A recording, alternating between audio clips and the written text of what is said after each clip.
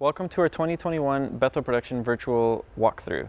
I'm Paul Fair, and if you've been following our multi-view streams on Sundays, you'll see I'm usually the guy typing, answering all your questions, but I don't talk on comms a lot, so this is probably the first time you guys get to hear my voice, and definitely the first time you guys see my face. Today we're just going to go a brief overview over each station that our production team works at.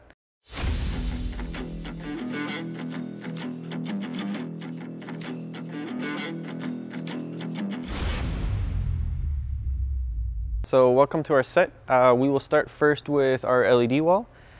We use Unilumen UPAD 3 4.8mm LED tiles with Novastar processors.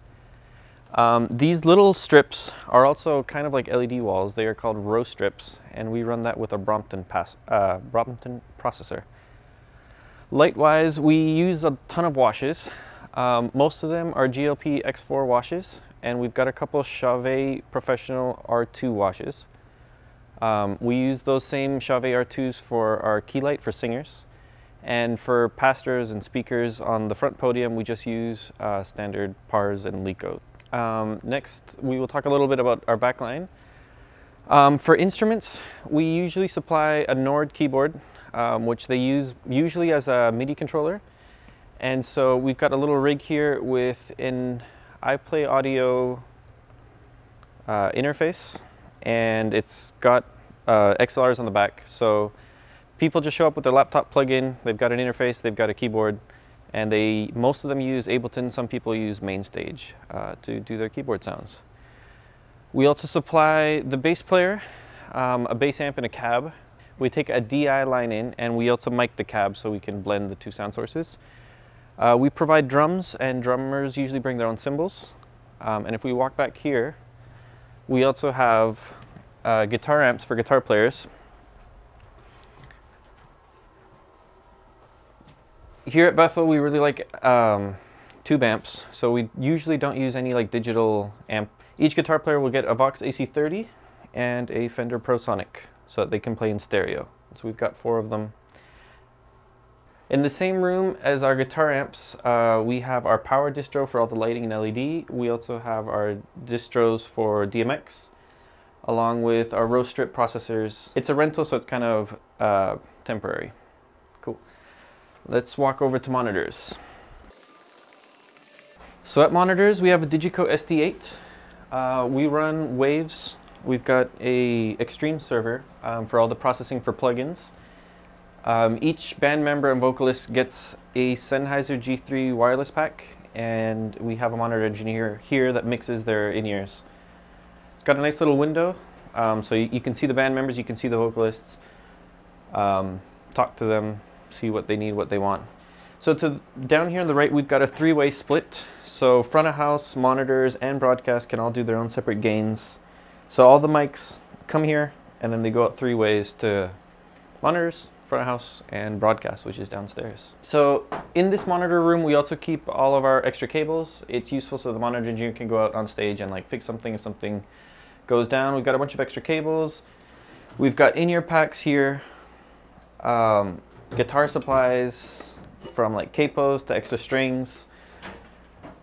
We've got tuners if they need them, DI boxes of different types, a bunch of zip ties and drills and random tools that we need, a big box full of batteries, AA's for the handheld mics and the in-ear packs, and we've also got 9 volts because there's always some bass player that has an active bass that their battery's dead. Let's go now to our video control room.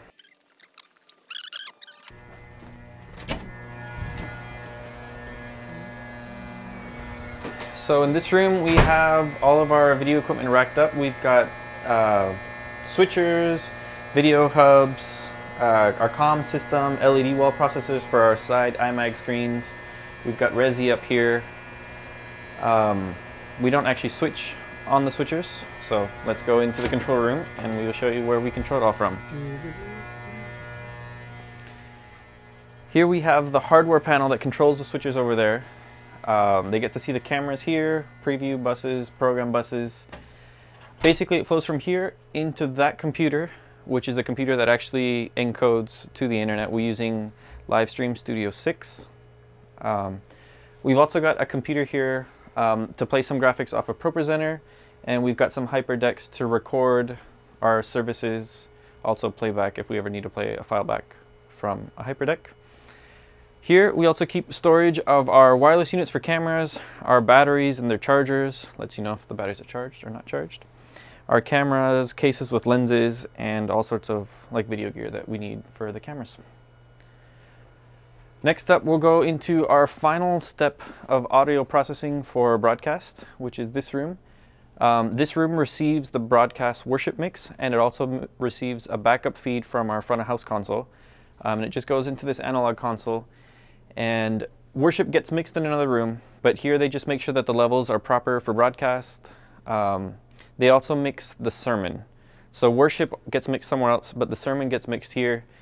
And they also use Waves plugins for like limiting and compressing the speakers and making sure that our audio is nice and loud for broadcast. So let's just head on over to our worship broadcast room.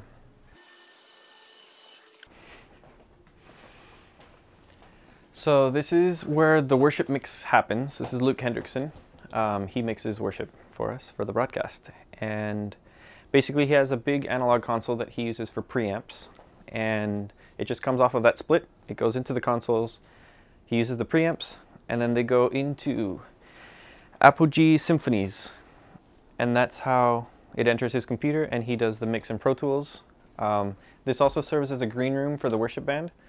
So typically, like on a Sunday when the worship band finishes playing, they'll come down here. Our broadcast mix will switch to that other studio we were just in, and then the worship band can sit here. They can listen to what they just played, make changes if they want to do a different song or change something in the chorus for the next service or something. So it's really nice that they could just come back here immediately after and review what they just played, and talk about it and have coffee. So Luke, did I explain this room more or less okay? Perfect. Let's head over to front of house. So as you can see, our main campus is actually a gym. So it's kind of interesting. During the week, it's actually an elementary school. They'll have their gym class in here. So we've got like basketball hoops and that. Kind of cool. Kind of hard sometimes. The lines on the carpet? Yep, lines on the carpet. So welcome to front of house. We'll start with audio first. We have the same console we have at monitors, a Digico SD8, and they also have a Waves Extreme server to do all the processing. Another thing that we have here, we also run Logic, and we'll run like some reverbs that we can't run on a Waves server. Or if we wanted to run any other plugins that aren't Waves, we have the ability to do that on any channel, which is kind of cool. For more audio processing, we have a Meyer Sound Galileo and a Galaxy for our PA and other rooms in our building. We also have like a recorder, the Wave server, some network switches, and some other computers. Talking about other computers, this bottom computer is the computer that I use the most. It's our Resolume computer. I'll show you that in a second. We've also got our LED wall processors for the stage up here. And yeah, let's head over to the Resolume computer. So typically on a Sunday, this is where I work. I use Resolume Arena 7, and I'll do all the content on the LED walls. For worship, for speaking, it all gets done here. I've also got Stream Decks, I love them, running companion software. And I will control the side screens, the iMag in the room, like what camera, or if it's program, or if it's a specific camera or graphic, I'll do that. And I've also got some other shortcuts. I'll control lower thirds on broadcast and like timers on ProPresenter, all from those Stream Decks. And on this other side, here we have Andrew Kelch. He's our main lighting director. He does lights here on a Grand MA2 command wing, and he's got 2 touchscreens to control that. And one thing that's really useful here, he has a TV where he can see every camera and he can see the program feed. So he can usually tell faster than CamOps can if it's too dark or too bright, and he can help adjust the lighting for that. He's also got another monitor, which is my Resolume monitor. We've got it twice. So during Sunday, we do a lot of things spontaneous, and so I'll be working on like an idea for like the next part of the song, and he can see what I'm doing, and we'll just talk over comms if like we like that idea or if we shouldn't do it. So it's nice that my monitor's there twice so we can talk about things and make it look the best we can. And then the final corner here in this room, we've got our CG computer, our computer graphics. We use ProPresenter 7, and this is where we will run lyrics, run slides and videos from it. It also sends clocks out for our stage display, which I actually control from Companion, but this is the computer actually doing all the work.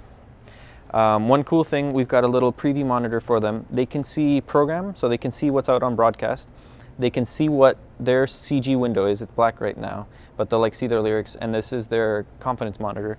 So they can just make sure that all of their outputs are working properly and that it looks correct on broadcast. Thank you for watching our 2021 Bethel production virtual walkthrough.